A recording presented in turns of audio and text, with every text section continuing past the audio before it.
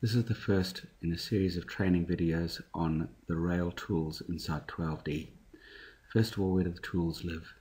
We go up to Design, Track. We then have a sub-menu there of Track Tools, which I'll pull up there. Also, there's some options on plotting and on labeling. We can get the same options from the View toolbars. We type TR, it'll take you down to Track. Tick the track option down there, finish on that panel, and I'm going to grab the toolbar and just put it up in the top of my screen up here.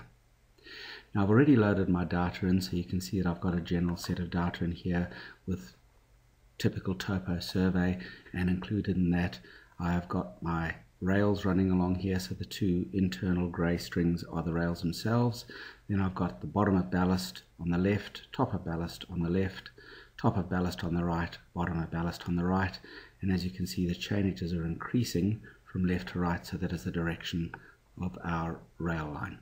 If I now go across to a separate view here where I've just purely got the rails themselves and the chainages in there, if I then go and toggle on the vertices for this view, you'll notice that we've got these vertices coming in, and the survey along this set of rails has been picked up at approximately 20 meter centers, and we then have a series of chords that are positioning the left and right rails.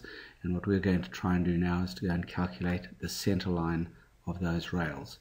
So to do that, we're going to use the CALC CENTRELINE, which is an option either here on the pull down menu, or alternatively if you go to your toolbar for the track stuff, it is here. Here's the tool panel. Come up into here. In this case, we're going to choose the left string, which of course is going to be the upper of the two strings here, as in the changes are increasing from left to right. So I'll go and pick that, select the string, go and pick the right rail string, select that. In this particular case, both of those strings have got the same name, so that's not a problem. It'll see its way around that. We're then going to be producing a few models here, which are going to have the model for the centerline points. That's going to be a string which calculates the center of down each of the half distance between the 2 points. I'm going to change the name from track. I'm going to put this in as main line centerline. I'm then going to go and do a copy and paste of that from there, put it down into the DTM, so it's going to create a digital terrain model based on our points. The track left rail, what that will be doing is that will be giving us some cross sections cut off the level of the left rail points, and then the track right rail, which again we're changing to the main line, that'll give us a series of sections cut off the height of the right rail.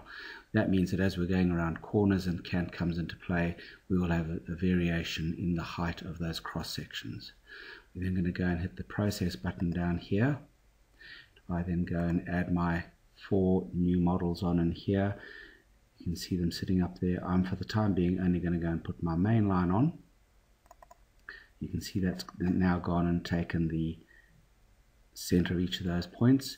If I then go and add on the left rail cut, there are a series of red cross sections. Notice that the cross sections aren't cut perpendicular to the center line, but they are cut through the nearest adjacent points here, so they are skewed relative to the points that were picked up. And then of course if I go and put on my right rail cut, we then get some blue strings which sit over the top of or underneath, depending upon which was the high track and which was the low track of the two of them.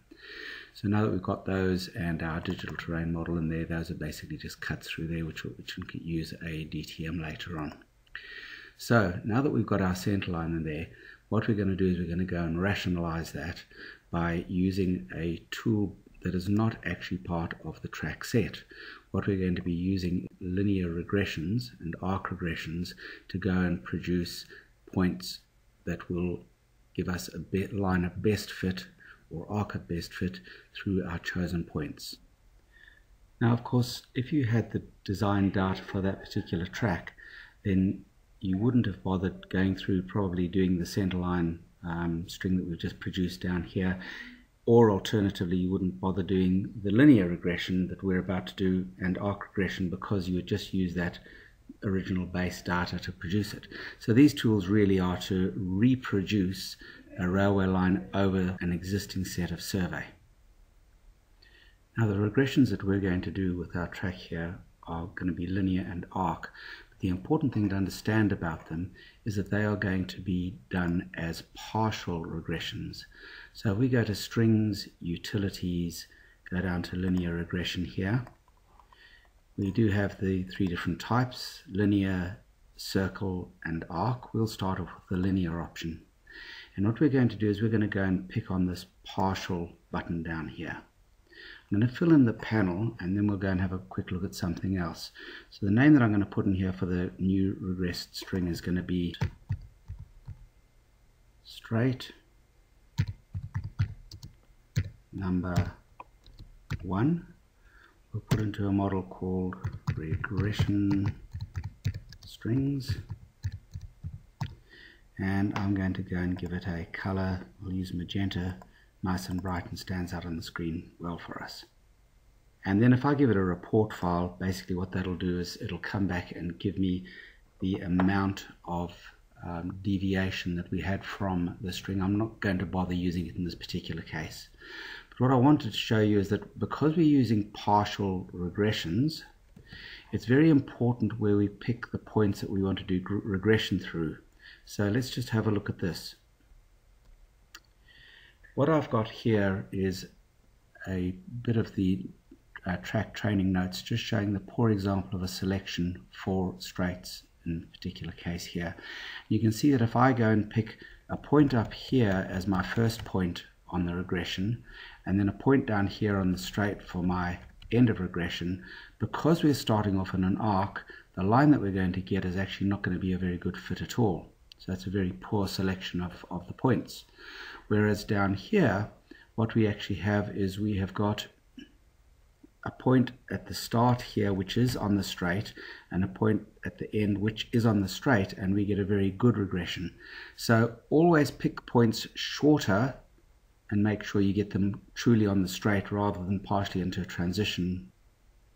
So now we'll actually go and pick the points that we want to put our straight or linear regression through.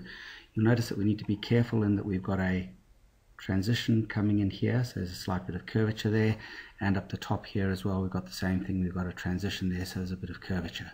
So we're going to go in and start picking the points. So we come down here, we pick on the pick button here, and if you have a look down here just below my option down here, it's asking me to go, and the first pick I do is actually to say, right, I have chosen the line that I worked on, and you'll notice that the prompt area is now saying pick the first point. So be aware, the first point is to select the string you want to work on. The second point is going to be the first point you want to pick as part of your regression. So I'm going to come up here and I'm going to go and pick this point here, which is at around about 4,200 and something, and then I'm coming up here to this point up just short of the 4240. I'll pick that point in there. Then that's 3 picks I've made now for that regression. Go and add my new model, which is the regression strings, and you can see it's gone and put in a little regression string in there for me. So now we're going to go and do an arc regression. Of course, you go through and probably do all your straights first and figure out where they are, and then come back and look at your arc regressions. So what I'm going to do here is I'm going to come up, I'm going to go and change this and say we're going to use an arc. That'll give us a partial arc, whereas a circle will fill the whole circle in. So in here we're going to call this arc number 1.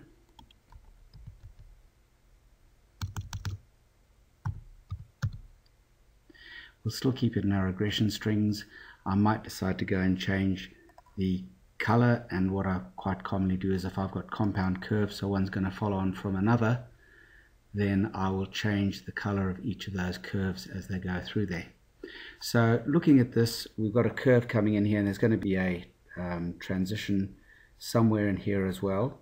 So I'm going to go in and I'm going to go and choose the pick button. Remember, the first pick is to go and select the string that I want to work on. So I go and pick my centerline string there. It's now saying where's my first clip point. So I'm going to go and pick the point at the very start of the arc. And then I'm going to come around to this point here, which is around about 4110. That I believe is still quite safely on the curve. In other words, not into the transition. Hit regression on that. And what that's done is that's gone and produced a string that looks like that. I can then say that I want to keep it that long. I can go and edit the string itself. I can go choose the extend option, pick that point there, drag it back if I want to make it shorter or longer. If it had produced the wrong part of the curve for me, for instance, on the side here, it might have gone and done the lower portion. I could use the same option there. Just do a save and quit on that, and that's produced my first arc regression string.